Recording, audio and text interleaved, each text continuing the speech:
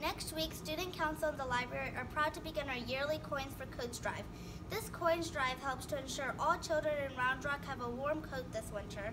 Each day next week, students are asked to bring coins from home to fill up our buckets in the library. Monday, you should bring pennies. Tuesday, you'll want to bring nickels. Wednesday, please bring dimes. Thursday, you should bring quarters. And Fridays, please consider bringing dollar bills or checks to help raise a lot of money.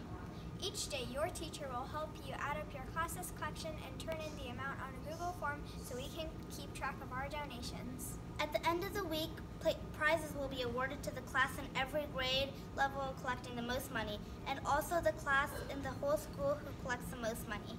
You could win a gift certificate to the book fair for your classroom library. And really, we're all winners for helping raise money for this very worthy cause. And we want to make all children in Round Rock have a warm coat to